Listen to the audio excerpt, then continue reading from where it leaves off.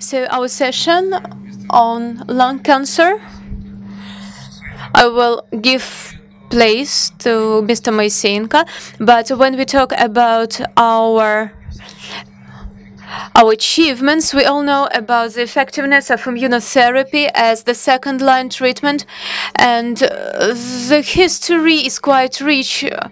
So first, these inhibitors of control points were invented 30 years ago, and now we are actively using this immunotherapy combined with chemotherapy and radiotherapy. In 2015, we had imbromazumab in expression more than 1%, and we had regimes with chemotherapy and immune therapy and supporting therapy after chemo and radiotherapy. So the events are developing very fast. First, you can see some period of calmness, but after the evidence-based therapy, it walked a very long way, and now it's a first-line therapy, and there was combined regime, and so 4-year survival rate is fantastic data. And of course, nivolumab with expression more than 1%, when a mediana increases by more than 5 times. We are quite aware of the data, and I would like to talk about the perspectives in the nearest future to appear in our clinical practice, and probably will completely choose the treatment of NSCLC. So there are adjuvant and neoadjuvant immunotherapy. So we have about 40% of lung cancer, and approach to therapy that will allow to radically treat the patient are quite important. And the second direction is a combination immunotherapy with targeted therapy with. And as Konstantin Konstantinovich pointed, it's of great importance, anti-angiogenic medicines and chemotherapy, and of course studies that are aim to look for resistance in using immune therapy and ways to overcome them. At the present time, we have standards for NSCLS of third grades, so 2 and more nodes, adjuvant or non-adjuvant therapy, and of course surgical treatment. But at the same time, the efficiency of chemotherapy is not very high. It adds about 5% to the 5-year survival, but it's quite toxic, although it's bearable for the patients. And of course, immunotherapy potentially seems a very interesting option because it can increase the survival rate. And of course, the data that we have published at the present time, they're quite optimistic. So first of all, it was study published in 19. Actually, we had some data prior to that, but now we've got data about it. It's studying of the efficiency in the preoperative period of nivolumab and its combination with other medication, and so the significance of pathophysiological response to therapy. So frequency, and there were 53 patients, 39 were operated, and we assessed the pathophysiological response. It was complete pathophysiological when all the cells were eliminated, and total pathophysiological response when 90% cells were eliminated and 5 to 10% left. And pay attention to the frequency of total response. It was 9%. But the combination of two medicine dramatically increased the total response. It was 39% plus 6% of partial big pathomorphological responded. So summing up in 45% of patients. And it turned out that surgical treatment was quite safe after neoadjuvant immunotherapy. About 30% of fistulas, and only 2%, one of them, had fistulas developed and had pneumonia. But combination of nivolumab didn't lead to medical toxicity in the patients. And we had this conclusion that immunotherapy in non-adjuvant regime is more effective. So the total response is 9% and 29% to the combination of the medicines. Very similar study is being carried out with atezolizumab. So those are LC, LC3, and the main goal is to assess big total pathomorphological response and also the safety of treatment, efficiency, and the frequency of object response and presence of biomarkers. So quite the same strategy, and we assessed LKH4 mutation patients and patients without this mutation were assessed separately. The data was very interesting. The frequency of total morphological response was 7%, and 49% had more than 50% reduction of pathomorphological response. In this study, we separately analyzed biomarkers. So usage of immunotherapy did not correlate with expression and mutation load. So it's contradictory to the patients with NSCLC now. So probably there is some biological linkage between them. So we used to say that there was this hypothesis that immune system cannot cope with this immunotherapy. But the data we get now, the less the mass is, the better the response is. So probably it's better to start earlier.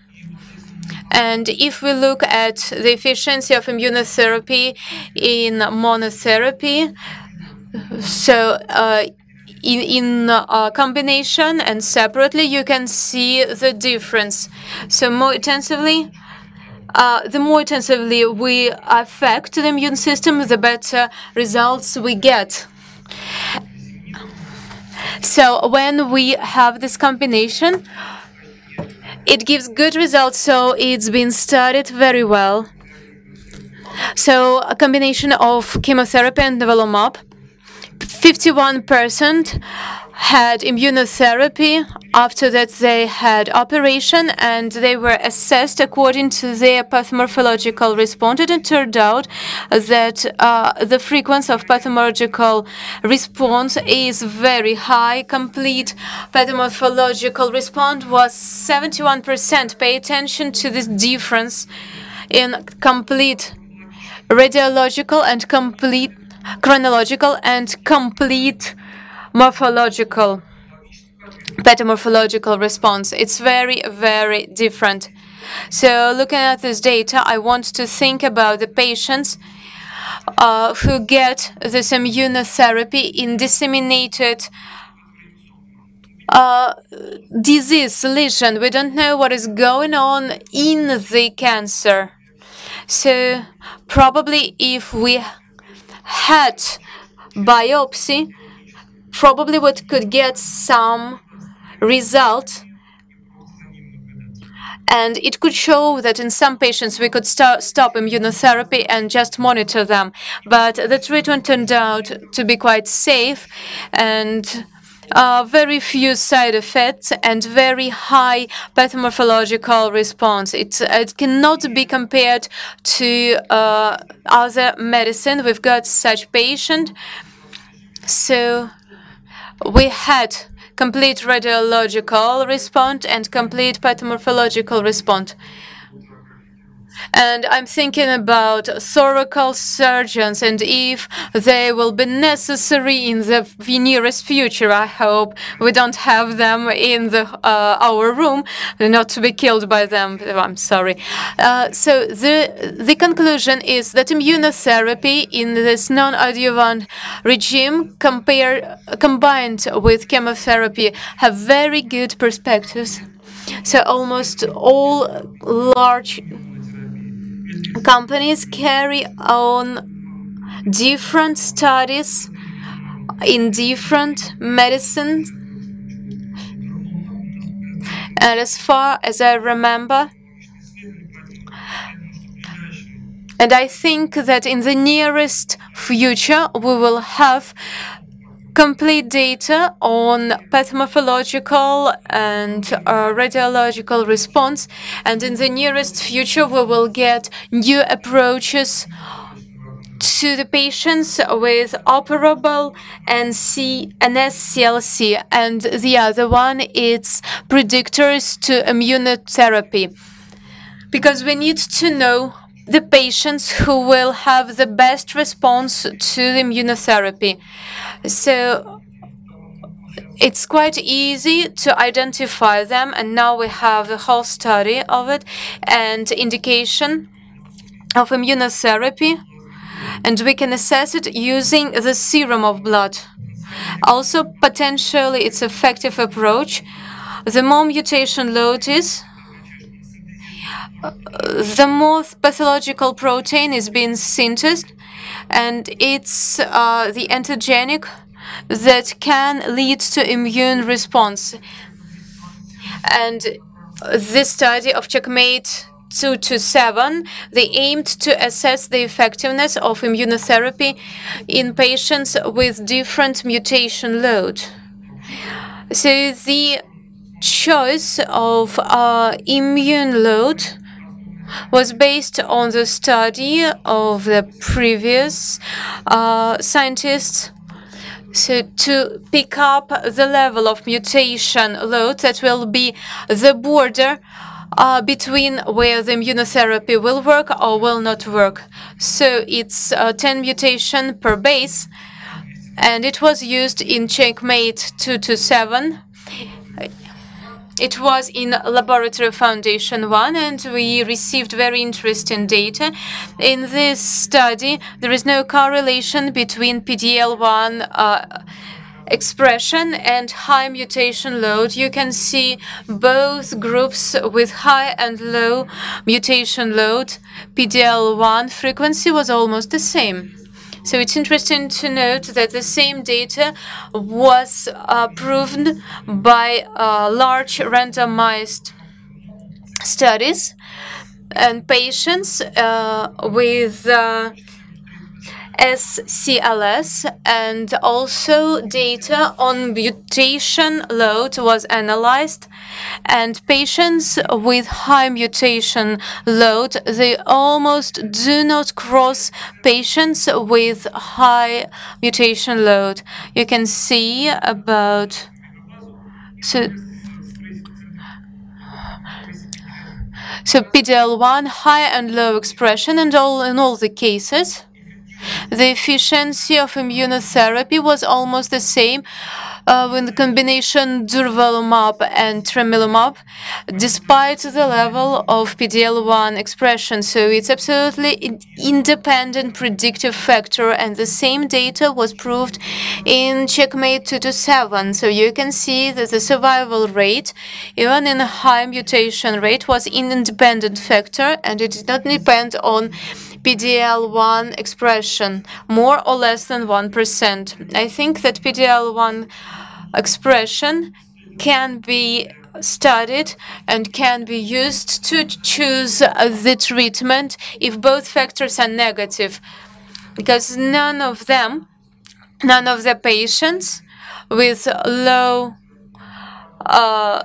mutation load had good response. So probably you need to indicate immunotherapy to those patients, but with high expression, it's we should indicate monoimmunotherapy, but in high mutation load. With flat cell cancer and non-flat cell cancer, the combination led to high level of survival rate more than in monotherapy, and the same data were proved by the study. We can see the difference between the curves of survival rate. So we can see the difference between 48, 32 and 19%. So this high mutation load will help us to pick up the patients to combine immune medicine. And in the same group, there was a very high frequency of objective response.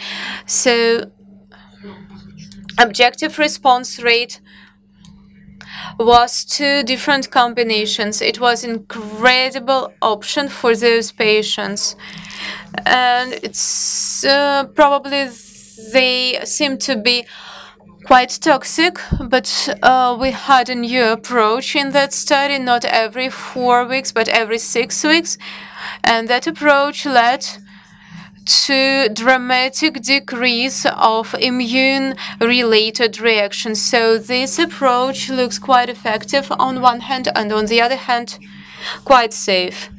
And of course, it affected the level of life, so the quality of life with high mutation load was higher than in chemotherapy. And of course, it's very important to overcome. Luckily, Evgeny Konstantinovich has mentioned everything. He called me prior to our report, and he picked up the topics.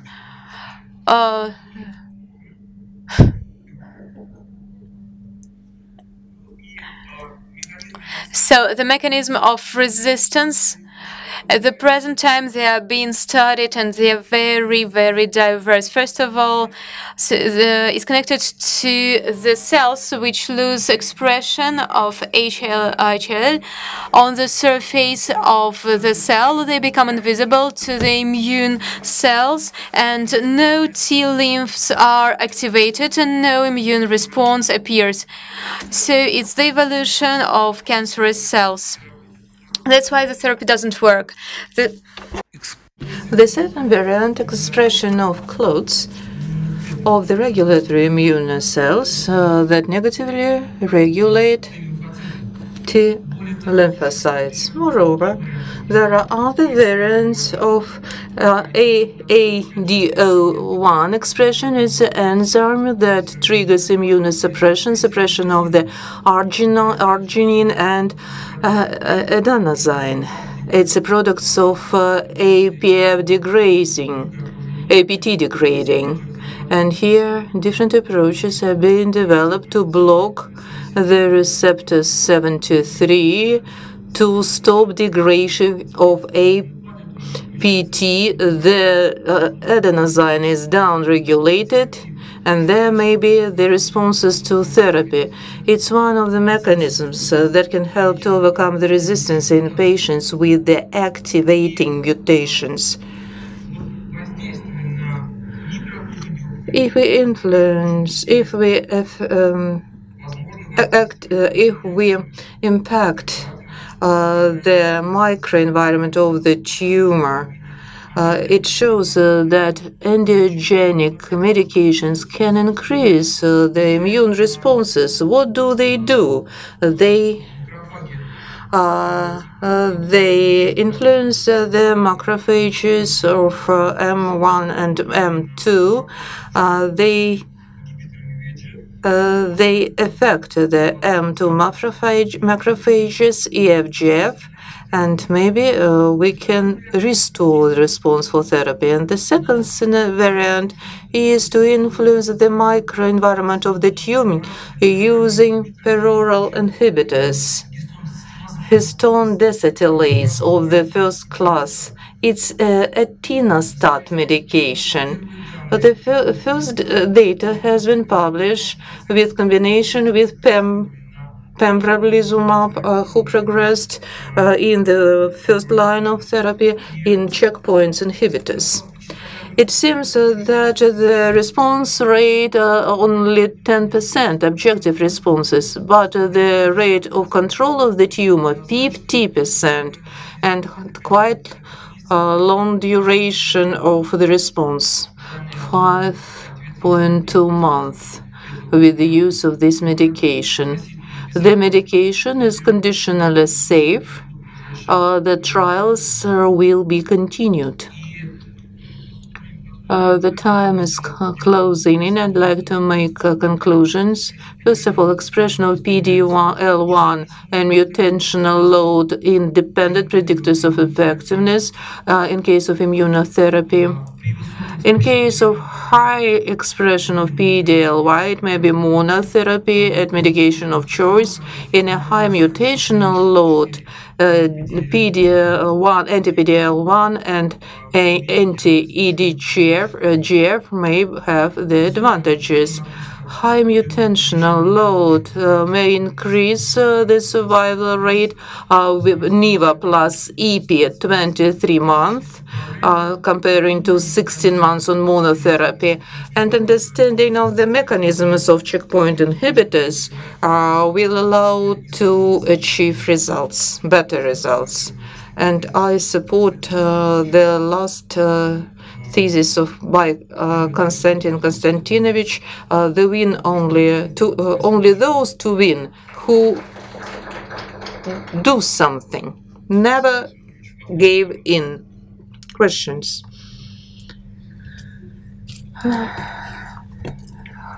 Not into the mic, the question. It's very interesting question.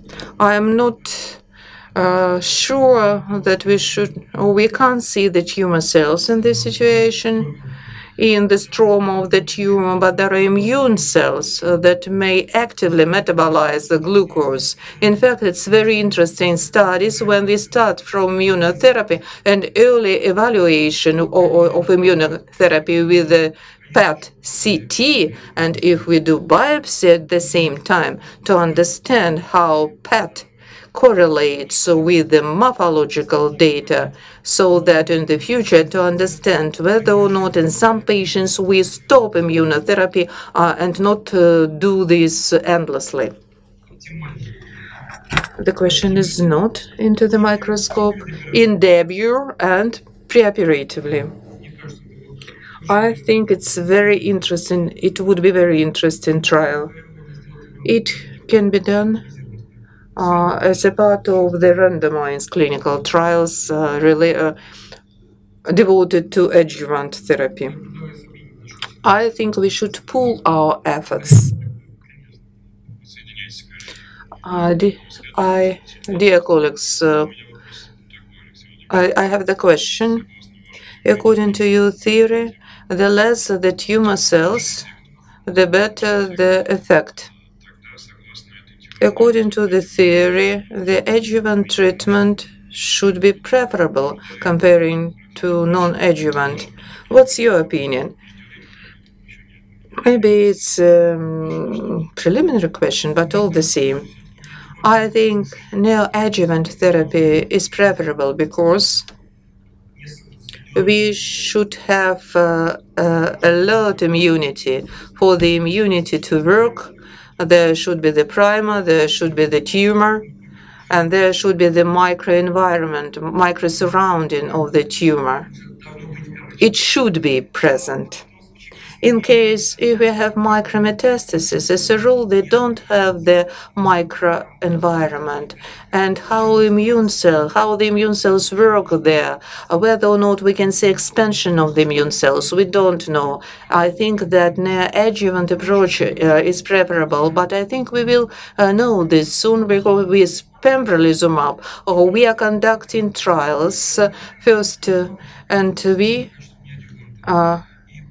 and it's clear that we can't compare different trials in the following 2 years. We will understand what's better. Early and neoadjuvant or adjuvant. Maybe in biological systems everything works differently. Aleksei, small question. In routine practice, do you detect PDL in all cases? Not. We try to do this, but sometimes we don't do this. Sometimes we don't have sufficient time. In the first line of therapy, we don't prescribe PDL inhibitors. We do this as a second line. When we understand whether to transfer to immunotherapy or not, we don't have the time to wait for PDL1 data. Our morphologists, I can't left the room, I can't throw the stone at them. We have to outsource this, and it takes up to 10 days. Or we try to detect PDL, to test for PDL, sorry. Thank you.